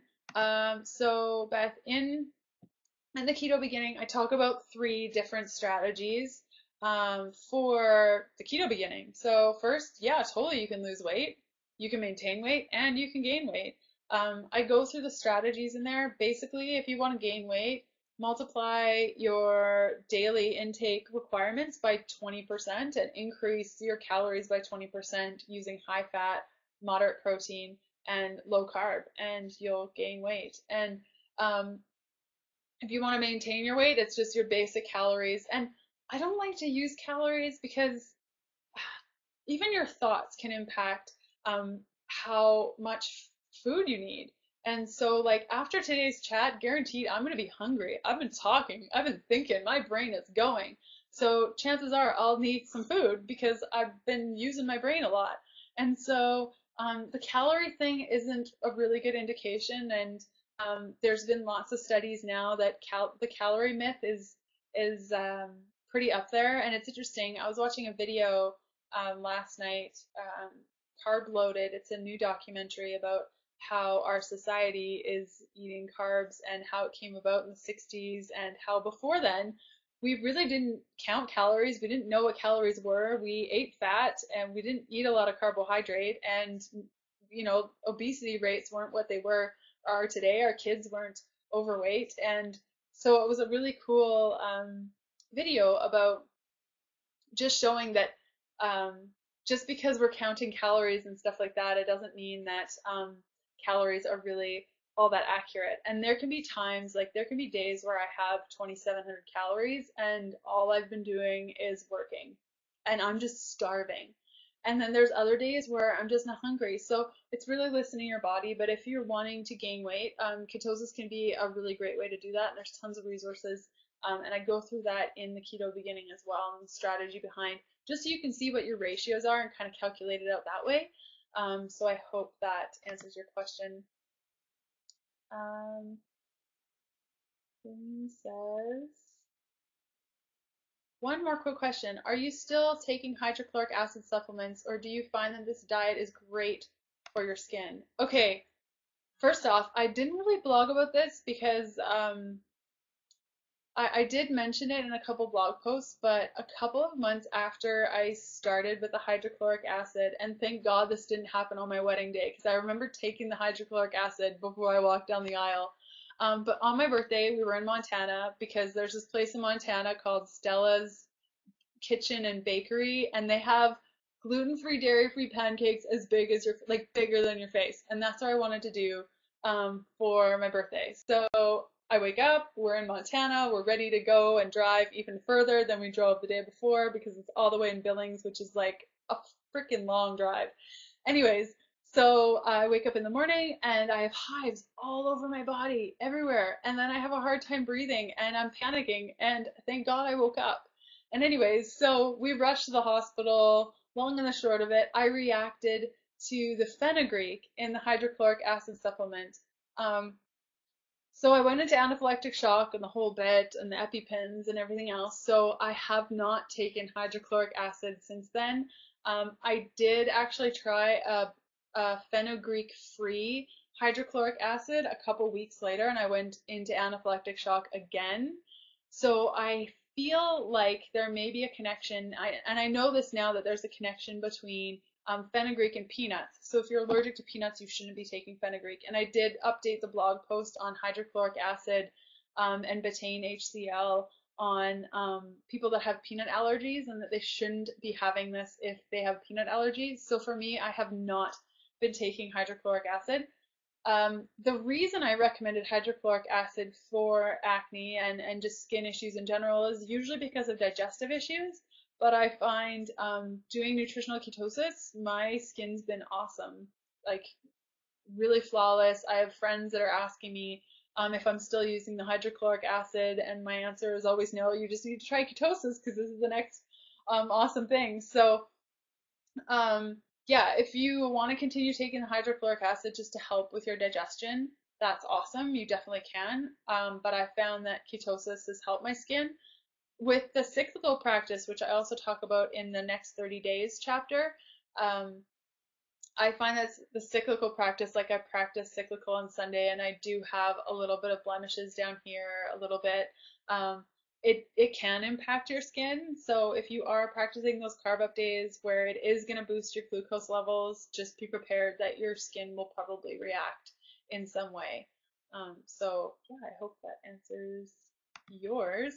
And then a couple of comments just in our chat.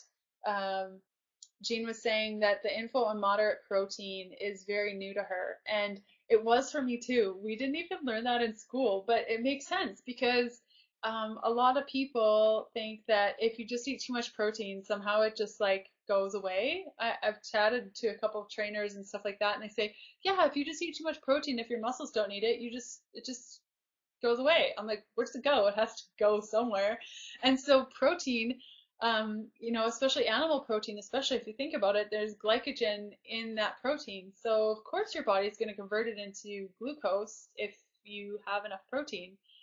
So it was really cool when I did the experiment with my glucose levels and monitoring everything. There was a day that I find my protein number is 65 grams. No matter what I do, if I go over 65 grams, it's going to increase my blood sugar. So I had a 100-gram protein day just to see, because before ketosis, I would eat 100, 125 grams a day of protein easily. And sure enough, as soon as I had that extra 30-ish grams, my blood sugar skyrocketed up to like 7.8, and my ketone production was decreased massively. So it was really cool to see that my body was reacting to that increase in protein by converting it into glucose. Who knew, right? So yeah, I think that just about does it for all the questions and such. Um, I've included a link above this video to the Keto Beginning Facebook group. If you haven't already joined it, please do. There's a lot of conversations going on, and I can't promise that I can respond to absolutely everybody, just because there's a lot of action. But what's cool is that there's a lot of people that have been practicing ketosis for a little while that can help and share and motivate. And there's a lot of questions being asked, a lot of updates from different readers and in our community, so it's pretty neat. And if you don't already have your copy of the Keto Beginning, I've included a link above for that as well. And if you have any questions about ketosis or nutritional ketosis, or maybe you're vegan or vegetarian, or maybe you're not and you just need help and you want that one-on-one support, I'd be more than happy to help you out. I love working one-on-one with clients, and I offer consultations all around the world. We just meet on Skype and we chat either face to face. I'll even do my hair for you if you want to meet face to face over Skype. A lot of people choose just to do audio. That way we can all just hang out in our pajamas. And yeah, they're usually about 10-week sessions. We meet every week and we just go through all the steps, because I find that ketosis is different for everybody. And the Keto Beginning is a really great first step. And I've tried to compile everything that I can, that I learned, that I researched throughout the entire experience into one solid experience plan, so that you don't have to go through the same thing I did. And I've really put so much love and care into this book, and I hope that this program serves you and is a really great launch pad for a bunch of different awesome things that will happen in your life as a result. Donna says, yeah, Donna says that all the posts and all the questions have been super informative, I believe maybe on the Facebook group. So again, I thank you so much for joining me today. For those that couldn't be here, I'll definitely share the recording on the blog probably next week.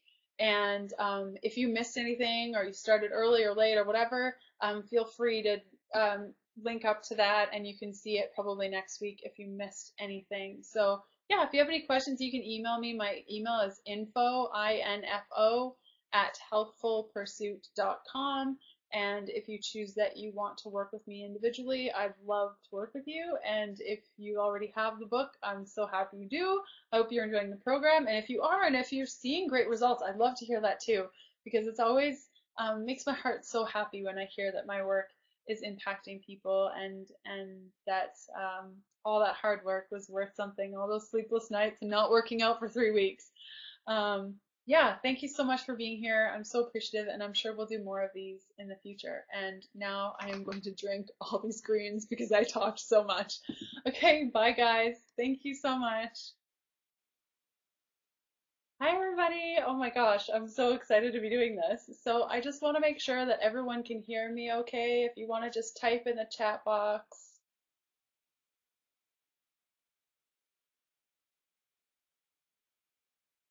Anybody?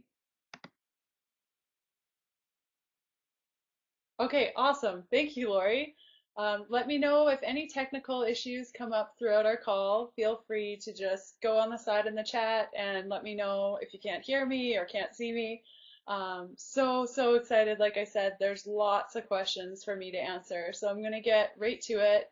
Again, if you have questions throughout, feel free to use the chat box, or you can also put it below where it says viewer questions and suggestions. If you don't know where that is, feel free to just put it in the chat box and I can add it to the queue. So yeah, we have a bunch of people here, super exciting. So we'll just get started. The first question comes from Jemmy, I believe, and it says, how adaptable is the meal planning to specific food allergies? So the keto beginning, when I was putting it together and also in my daily practice, it's dairy-free, grain-free, gluten-free. There's no sugar in the program either. There are eggs, and I try not to use as many eggs as as possible. I find that the most approaches to ketosis are very high in eggs, so a lot of the breakfasts and stuff like that don't have eggs, but there are eggs in the meal plan. So if you're sensitive to eggs, the meal plan you may have to adjust a bit. A really good suggestion that I have for you, if the flax focaccia, which is one of the recipes from the book, if you're allergic to eggs, you can replace that with the thyme and onion crackers. It's one of the last recipes in the book, and that's a good replacement. And then if there's any other allergies, Jemmy, if you're online right now and you want to talk about which allergies you have, I'd be happy to go through that. In a couple of questions, I believe there's stuff about being vegan and vegetarian, so we'll get to that one as well. But if anyone has specific allergies and you don't have the book yet, or you do have the book and you don't know what to do, feel free to just ask me and I'll go through it. And we'll get going on the next question. Meredith, I'm going to put this one on air so everyone can see it. She says, I've heard a lot about low carb not being good if you have adrenal fatigue and hypothyroidism.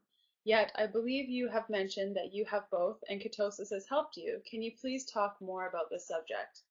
Yeah, totally I can. I'm actually working with a couple of clients right now that have hypothyroidism, and we're going through the steps of becoming keto adapted, working with their hypothyroidism. So to give a basic overview, it sounds like there's two parts to this question. The first one is adrenal fatigue, which I didn't know at the time until I naturally started going with ketosis, that my body doesn't convert cortisol properly. So I have a lot of cortisol floating through my body.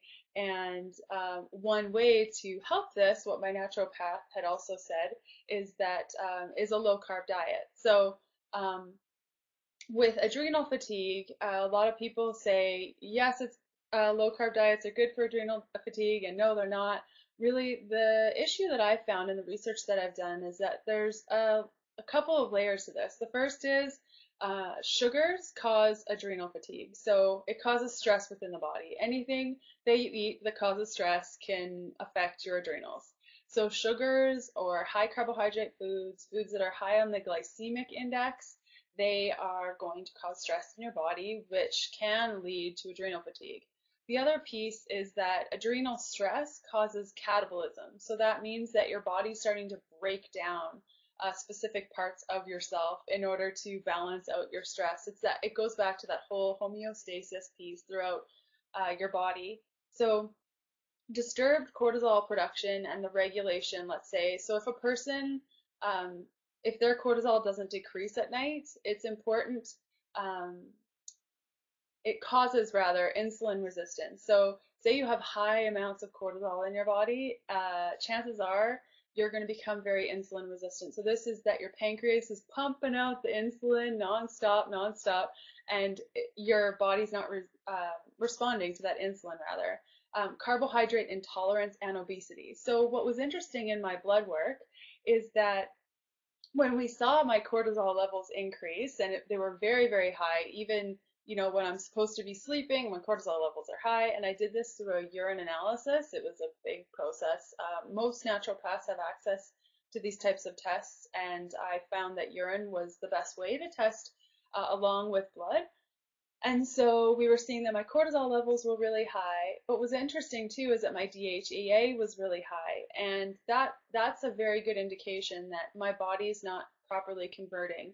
And so carbohydrate intolerance comes when those cortisol levels are super high, adrenal fatigue is very common, and then you're not processing carbohydrates correctly. Which is interesting because in our go lifestyle, most of us are adrenal fatigued, which means that probably a lot of us would benefit from reducing our carbohydrate load to increase our insulin sensitivity so that we can process carbohydrates metabolically rather correctly. So like I was saying with the catabolism, if you do have adrenal fatigue, something that I found with my own practice on myself as well as with my clients is a little bit increase of protein for the first little bit so that you can make sure that you're healing those processes. And that low carb diet, from the research that I've read and in working with my clients as well as myself, that low carb diet gives your body that ability to rest and recover, because if you're constantly eating more carbohydrates, even in the 150 gram range, your body's not being given that break for your adrenals to properly heal. Because cortisol regulation is so deeply connected with metabolic syndrome, so this is obesity, anything to do with the improper conversion of hormones can be metabolic syndrome. I mean, I have metabolic syndrome and people say that it's obesity, but I'm a good weight, and most people that have, well, I shouldn't say most people, but a lot of people that have metabolic syndrome don't show signs in their weight, so it's not a good indication. But that metabolic syndrome, the fact that ketogenic diets reverse the symptoms of metabolic syndrome is that in and of itself proof that they also improve cortisol metabolism. So you can read more about this. I'm going to add it to the chat here if you want to read all about cortisol levels and ketosis and how that plays with adrenal fatigue. The link that I've just added to our chat is an awesome resource. Read through that. It's so helpful. And your other piece of the question was hypothyroidism. So in a lot of people, what I find is that hypothyroidism can be caused by a bunch of stuff. And so some people say that being on a low-carb diet has helped them with their hypothyroidism. That could be because it was brought on by inflammation. So especially the eating style that I've promoted in the Keto Beginning in my book goes through a very anti-inflammatory eating style. So generally, if your hypothyroidism program, I include blended tea. And oh my gosh, there's so many blended tea and blended coffee recipes in the meal planning section of the book.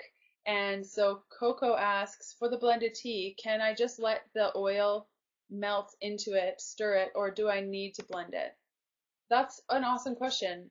So I went to this cafe the other day and they said that they serve blended, or rather bulletproof coffee, which is very similar to my blended tea and blended coffee recipes in the cookbook. But they didn't blend it. It was just coffee with oil, and it was weird, and the oil like sat at the top.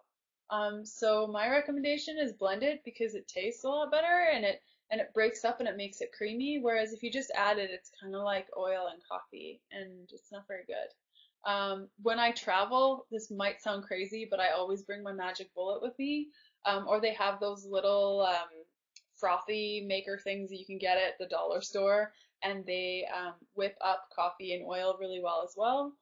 So it's just up to you. If that's all you have and you want to like add it to a shaker cup, like with one of those metal whisks, that might be helpful.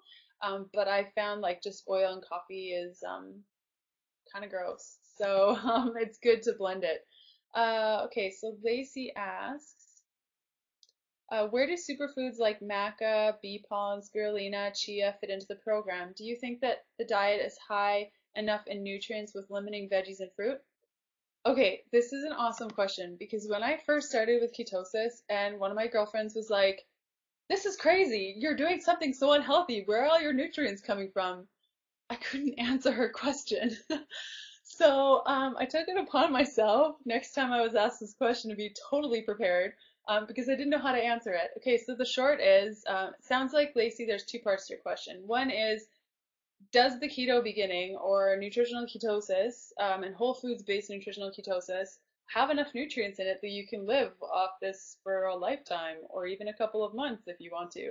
The answer is yeah, totally. If you diversify your fats, there's actually so many nutrients in fats. Like in tallow, there's different, if you render your own tallow, you can also buy it too, but it's actually pretty easy to make it yourself, and I talk about it in the book. So if you render your own tallow, then you have duck fat or bacon grease, and then you have coconut oil and red palm oil, and if you aren't sensitive rather to whey, you could have ghee. Then you have avocado oil that's really rich in omega-9s, and fish oil which has omega-3s, and flax oil, which has omega-3s, and hemp oil, which has omega-6s, and a whole bunch of other things. Like all those fats are also really high in minerals, vitamins. Red palm oil is shown to help your immune system. If you're baking in a cast iron pan with any of your stuff that contains vitamin C, you're getting the iron. So it's actually pretty rich. You actually don't need that many superfoods in order to meet your nutrient requirements. However, saying that, I do include a few superfoods throughout the program in the keto beginning, and I have been playing around with making blended coffee smoothies, which I'll be sharing a version of this on the blog on Sunday, and it uses chia seeds, and it's pretty exciting. So I encourage you with the blended coffee and tea recipes in the keto beginning, in the meal plan. I've tried to incorporate different strategies every single day so that at the end of the 30 days, you've tried a bunch of different blended coffee, blended tea mixes. And if you're sensitive to coffee, you can always just use tea, any kind of tea. And in that, I mean, there's some that include raw eggs that may not be your thing. I offer recommendations on what to use instead. There's some that use hemp seeds, coconut oil, coconut milk. So I've tried to diversify it in a way that you can really play. So your blended coffee tea is a really great place to use those superfoods if you want. In the program too, I talk about greens powder. And again, I have some right beside me. This is the stuff that I recommend. It's Genuine Health Vegan Greens Plus O. If you're in the United States, it's called fermented greens. I believe it's fermented greens protein or something similar. So this is specifically formulated for people that are allergic to gluten and dairy. So there's no gluten or dairy in this. There is, however, a little bit of grains. There's no wheatgrass or barley grass or anything like that. But if you're super allergic to grains, I wouldn't recommend this. But I do react to grains, and I do okay with vegan greens, so it's totally up to you. So that's where I get a lot of my greens, and I believe per servings are 7 grams, and I think there's 2 to 4 carbohydrates in them. I can't remember, but my blood sugar doesn't react much to this, so it's a really great option for people that are interested in greens powder. If you have bee pollen or spirulina and you want to play around with that, feel free. I just add this to water, but you could add it to your blended coffee, or I shared a truffles recipe that's really good last week, and you could add your greens powder to that. So you can definitely play around with that. I find that maca is a little bit too high in carbohydrates for myself and sugars, but yeah, see how it goes. I've included, chia seed, hemp seed, and flax seed in the keto beginning, just because I find if I use too many superfoods, a lot of people get overwhelmed. So I've tried to make the program really accessible for everybody. So the keto beginning has those 3 superfoods in it and a couple greens powders. So I hope that answers your question, Lacey. One added. Okay. Corrine says, I second Meredith. I believe that was the question about adrenal fatigue and thyroid. I'm most apprehensive after reading some experiences of individuals feeling awesome for maybe 6 months and then feeling awful and their health declining. Then they end up having to incorporate carbs back. Would you say that this is where biodiversity plays a part? And would you recommend jumping in and seeing how we feel? I just don't want my Hashimoto's, I think is what that is, and adrenal fatigue to get worse. Totally, that's a valid concern. I agree with you. We don't want anything to get worse. What my recommendation and something that I found for myself is that I had tried everything and nothing was working. I went gluten-free years ago and that helped, but I didn't feel great. Like I didn't feel great. And then I started juicing and smoothing and that made me feel a lot better, but I didn't feel great. And then I removed dairy and grains and then I became paleo and I gained a bunch of weight because of hormone replacement. And I tried everything, like every eating style, every diet, nothing was working. And so for me, it was sort of like, okay, well, I've tried everything and none of it's working, so I guess I'll give this a try. And for yourself, it's really about baby steps. There's a lot of people in our Facebook group, especially, and clients that I've worked with, where we just go one step at a time. Maybe, this week you work on replacing your vegetables with low carb vegetables from the list in the keto beginning in my book. And then maybe the following day or week you incorporate more high fats. Maybe you've never tried red palm oil, so you pick up a bottle. So it doesn't have to be, oh my gosh, pedal to the metal, let's get her done type of thing. If you're not that type of person and you know that it's better off to do baby steps, then do baby steps. For myself, I was really scared the first couple of days when I was eating all this fat. And in the keto beginning, I talk about I shared my full on journal. I was journaling throughout the whole first 30 days about what I was experiencing. And I remember major acid reflux, and I'd never experienced acid reflux before. And that went away once my body figured out what to do with all the fats, and it was all is caused by inflammation. If you reduce your inflammatory foods, then your inflammation goes down and your hypothyroidism improves.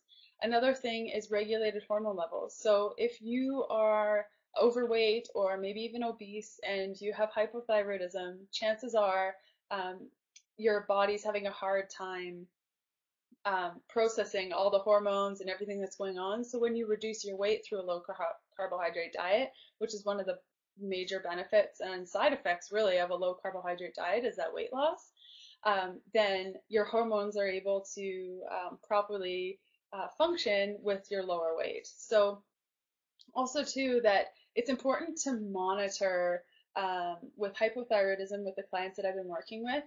I find that they don't need to go as low carbohydrate as others, so it's important to monitor that carbohydrate intake. So in the keto beginning, we start off with the meal plan fairly higher in carbohydrates, sitting around 50 or 60. Lacey's saying that she has no sound. Are you guys hearing me okay?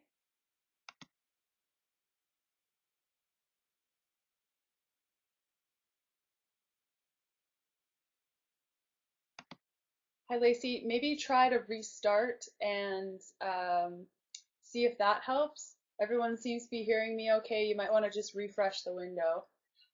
So with hypothyroidism, um, it's important to monitor your carbohydrate ratio because you may not need to go as low as, say, somebody who's been highly abusive of sugar in their life or carbohydrates. Um, so what I find really helpful is starting off around the 60 or 70 grams of carbohydrate and seeing how you feel. Another thing too, and these two individuals in the low carbohydrate, especially ketosis section of the world, their names are Dr. Stephen Finney and Jeff Volek, Dr. Jeff Volek. They've written a couple books about ketosis and low carb fueling for athletes, really great stand-up guys.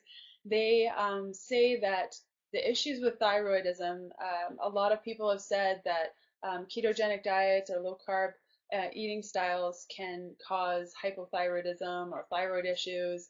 The key to this is making sure that you're eating enough. And so making sure that you're getting adequate calories is super important. I've been hearing or reading rather in our ketosis Facebook group that a lot of people are eating, under 1,000 calories a day, and that's not necessary generally. I mean, there are edge cases um, that where people have to eat that low, but on a daily basis, especially if you're lightly active or more, making sure that you're having enough calories is super important, and just eating until you're satiated. Like I said, this is a lifestyle change, so it's not about trying to push yourself into an eating style right away and lose the weight. This is about, and for me, it was always about making a lifestyle change and being good to my body and feeding myself when I'm hungry and not eating when I'm not hungry. And that was a big thing as a nutritionist, and even coming up with a meal plan. I would get to the end of the day and see, oh my gosh, I've only had 20 grams of protein. Oh, I need to eat more, but I'm not hungry. Um, I always say, step back before you do something crazy.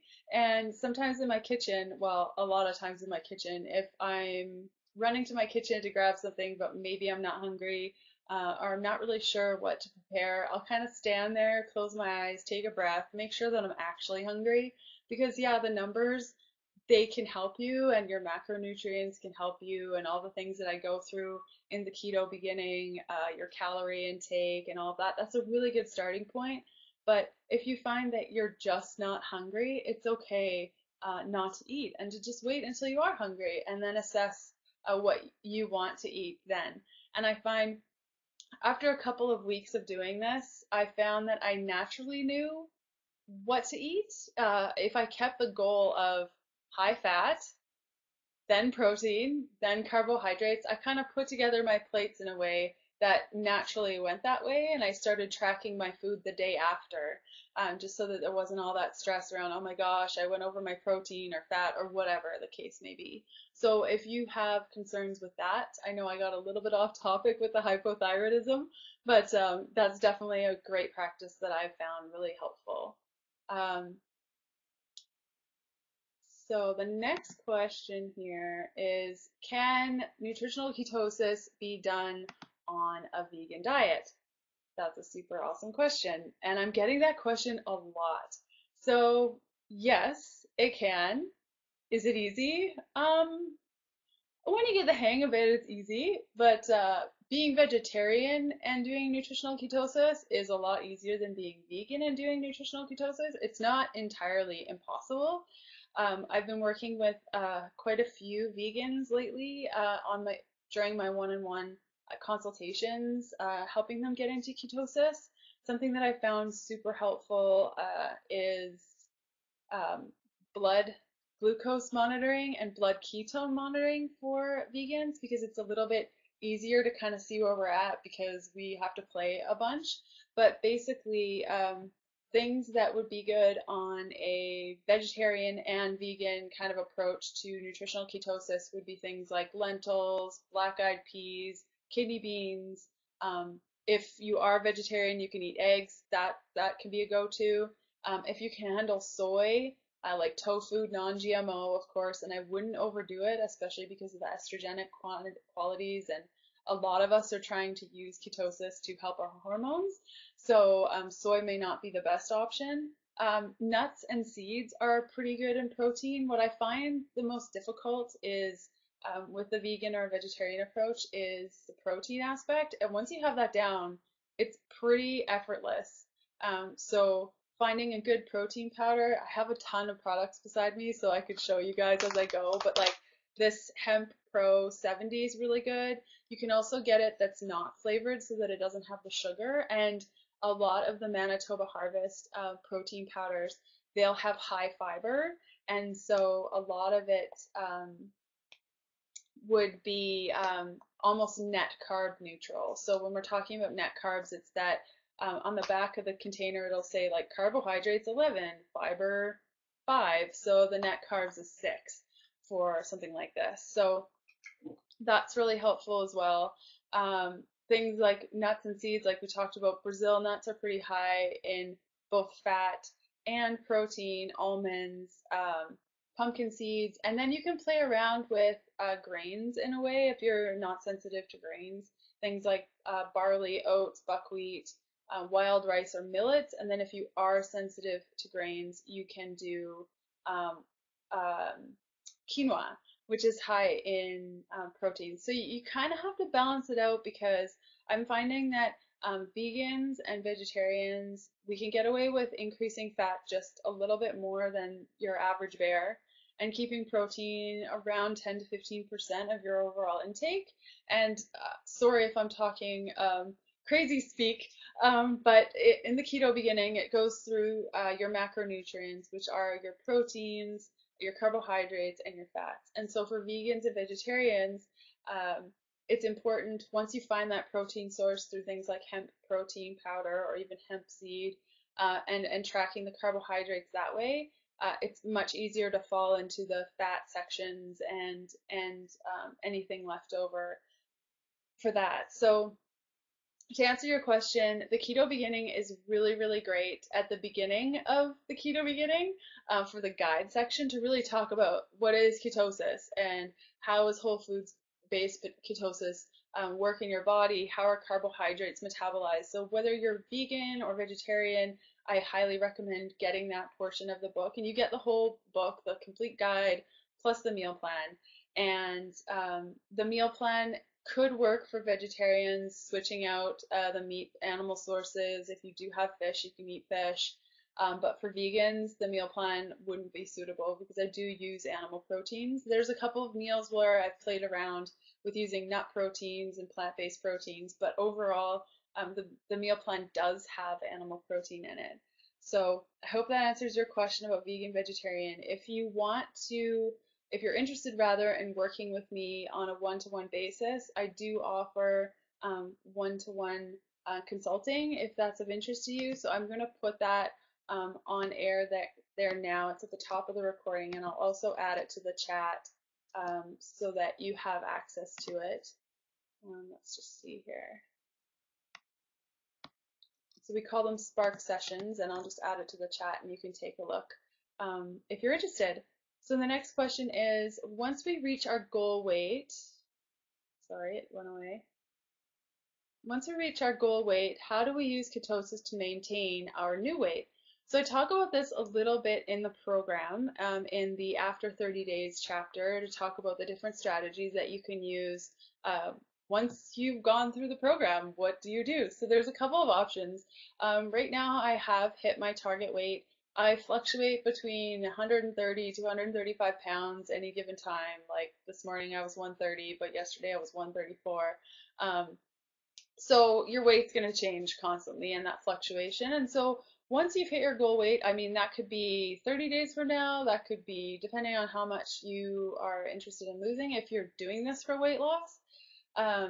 In that chapter, it talks about the cyclical practice of ketosis, which, to go back to our hypothyroidism and even our cortisol and adrenal fatigue issues, cyclical ketosis is really good for boosting your hormones, and that's something I've been practicing. I started about the 3rd week of my ketogenic journey, and this is every 7 to 10 days you eat more carbohydrates. So the way I figured it out is I just multiply my weight no, I don't multiply my weight, sorry. I take my weight, so 130 pounds, and that's how many carbohydrates I eat on my carb up days.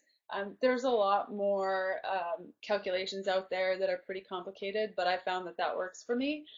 So on every 7 to 10 days, I eat more carbohydrates. It's almost like a reboot for your system. All your hormones get boosted, everything gets boosted, and you do gain a little bit of water weight. And then once you're keto adapted, which means that your body can go into ketosis very easily, or rather back into ketosis after you've had those carbohydrates. I'm back into ketosis by maybe the end of the 1st day after the carb up day, or sometimes the morning of the 2nd day. So that is really helpful if you're doing ketosis on a regular basis and this becomes an eating style for life. I've been doing this almost for 5 months, and I've been doing cyclical ketosis every 7 to 10 days. I try to do it every Sunday. I just naturally want more carbohydrates on Sundays, and so If I'm going to be going out with friends or anything like that, it's a really great practice if you still want to live your life. So that's a strategy. And also too, I talk about in the book about increasing your carbohydrates and finding your carbohydrate number. And this can be followed for life. So when I first got started, I started around 50 grams of carbohydrates a day and slowly went down playing around to 20 grams of carbohydrates a day. And you'll see that throughout the meal plan. Like some days are higher, some days are lower, some days have more fat, less fat. So it's really gives you the opportunity to say, okay, what worked in my body, what didn't, how did the fiber intake affect how I felt, and so you can really play along so that after that 30 days you have a good solid base of what works, what doesn't, and how you want to incorporate this. So to answer your question, now that I'm 5 months in and I've lost the weight that I wanted to lose, and I'm feeling really good. It's just about eating high fat every day, and then every 7 to 10 days I have those carb ups, and I've been playing around with increasing more carbohydrates. So I find I can usually sit around 75 grams a day, and it doesn't affect me too much. Now that depends on the activity that I'm doing, but it's a really good start. So I talk about that in the program as well if you want more details. Um, So next question comes from James. Let's see. Would you please review the best choices in winter vegetables, squashes, cabbages, etc.? Any that we should really avoid during nutritional ketosis? And he asks while eating spaghetti squash. Cool, yeah. So when I first started going in ketosis, I removed like all starchy everything. So no carrots, no squashes, no nothing. And then after the 30 days, I started playing around. I don't know if you follow me on Instagram, but I showed like a plate of fruit that I was eating, which turned out to be horrible. And I'll get to that in a second. If you guys want to know about the fruit experience, definitely feel free to ask. And then I played around with squashes, and I found that for myself, as well as many of my clients, I'm finding that the high starchy vegetables, things like carrots, potatoes, sweet potatoes, any of the like kabocha squash, um, any of those where you would be inclined to put butter or coconut oil on them to enjoy them is sometimes too high in carbohydrates to handle for a lot of people. So it really depends on the type of person you are. Now I can get away with spaghetti squash, and I find that that's really good. Fried in any kind of oil that you can get your paws on. Really awesome with a side of flax focaccia. So um, just based on what's going on in the season right now, things like Brussels sprouts are really great. Cabbages, asparagus, zucchini. Um, what did I have for dinner? Broccolini is awesome. Cauliflower. So there's actually quite a few lists in the keto beginning that go through the different types of carbohydrates and vegetables that you can have. But a good first approach when you're first getting into nutritional ketosis, and especially with the keto beginning and the plan that I go through, is just to try to see what you feel like without the starchy carbohydrates. So that would be like no corn. I don't include any legumes, so no peas or anything like that, because I find a lot of people react to them. And the great thing about this program is that it really eliminates the bloating, which I find is really exacerbated by things like onions and garlic for myself and as well as a lot of my clients. So I hope that answers your question, James. Um, Now, throughout the good, and so my suggestion is, yeah, if you've tried everything and it's not working, and um, you're curious to see how your body feels being fat fueled and the mental clarity that comes with that, and the weight loss, if that's what you're interested, that comes with that, definitely give it a whirl, see how it goes. I'm of the belief that our eating styles are need to constantly change with where we're at in our lives and what's going on and how our body's evolving. So right now, this nutritional ketosis approach, being dairy-free and grain-free in the keto beginning, has changed the way that I live. And maybe it won't be like that in 6 months or a year. I have no idea what my body will be telling me at that point, but I know right now this is the best that I've ever felt. And so one thing that I mentioned with the hypothyroidism and such too is that it's important to make sure that you're eating enough. So if you're pushing yourself to constantly intermittent fast and you're always hungry, that is not the goal with this. So it's important, if you're hungry, please eat. And I go through that in the keto beginning as well, and the meal plan should be a really great first beginning for you. So I hope that answers your question. Um, okay, this is a really good question from Rachel. What do you do when you crave carbs so much? Ah, I know the feeling. So that's interesting. The really cool thing about carbohydrates and glucose fueling is, okay, so say you wake up and you're hungry, and I see my husband do this all the time. So, and I used to do this too. So I get up and I make breakfast, and then I'm full, and then an hour later I'm hungry again. And so why does that happen? So generally, when we eat, when we're hungry, our blood sugar is down low, and then when we eat, it goes up, and I'm talking about like carbohydrate foods, that sort of thing, that it goes up, and then about an hour later it goes back down again, which makes us hungry. And that signal of it being down, that sends a signal saying, oh my gosh, you need to refuel because your blood sugar's low. We need to amp that up. So that's why people always say, oh my gosh, I get so hangry, I'm going to punch somebody in the mouth. And I used to be that puncher. And it's just because your body goes through shock, like it needs food right now. So you crave carbs so much because your body's fueled by carbs, and your body can only handle or only store so many carbs, and that's in the form of glycogen. So it's stored in your liver and your muscles, and then if you eat too many carbs or more than your body can hold in your liver and your muscles, then it's converted into triglycerides rather, which is fat. So your body craves those carbs because it feels like it's getting low in that energy, so you eat more carbs. So I explain this in the book, but over the first couple of days, I found like I was so hungry in nutritional ketosis. Like no matter how much I ate, I was starving because my body was saying glucose, glucose, glucose. I need glucose. Why aren't you giving me glucose? Where's the glucose at? And so after about 3 to 5 days, I noticed that my hunger then went away. I wasn't craving carbohydrates. And I remember seeing my sister on about the 8th day, and her and I love eating candy. That's kind of our thing. And so when we got together, I said, I just don't feel like eating candy right now. And that was one of the first times I would say in my life where I legitimately didn't want to eat the candy. And I was pinching myself, and I know a lot of my clients say this too, Leanne, I wasn't hungry, and I didn't punch anyone in the face when I went 6 hours without food.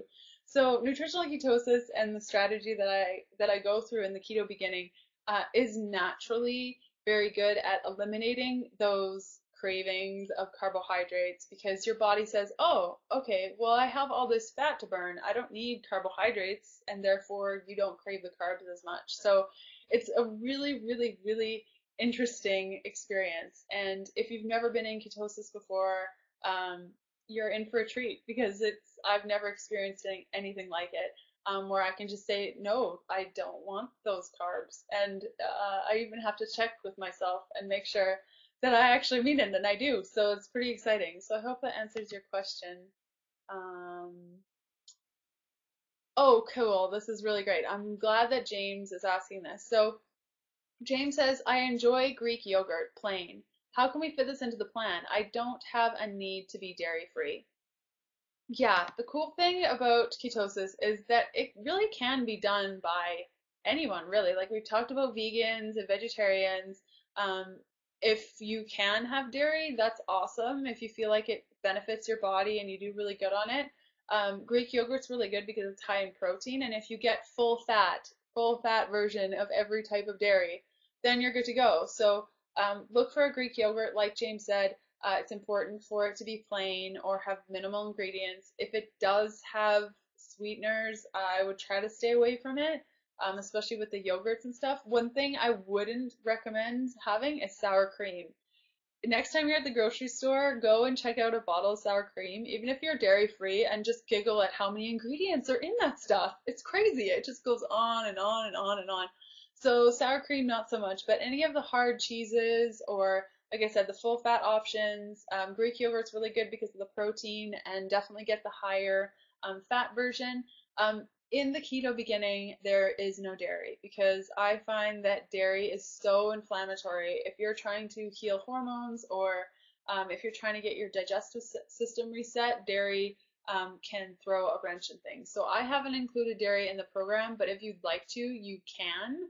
James, for men that are following the keto beginning, what I recommend is increasing all of the meals by at least 50%. So that will cover your needs for the day. So if you want to include Greek yogurt, go for it. I would say you can count it as like a protein and a fat there. And I think a good swap would probably be if you were to just have that in addition to your blended coffee, um, and then play around with it from there. So I hope that answers your question, James. Really good, because I didn't go through much dairy stuff in the book. And let's see what else. Oh, okay, awesome question, Maya. I hope I pronounced your name right. Maya says, how does alcohol fit or not fit into the program? On a similar note, what would be good recovery tips be after a bad day, especially with the holidays coming up?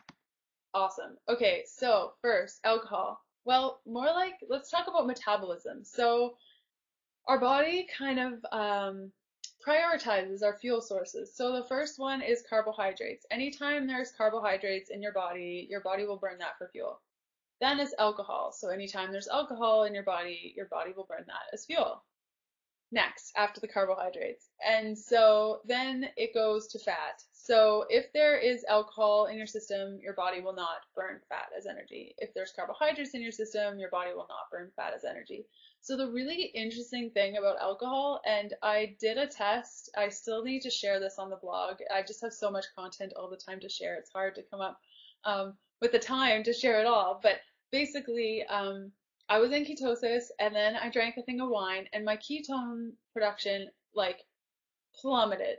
And then it was interesting. After about what I calculated to be about the glass of the wine, I think it was around 300 calories when all was said and done.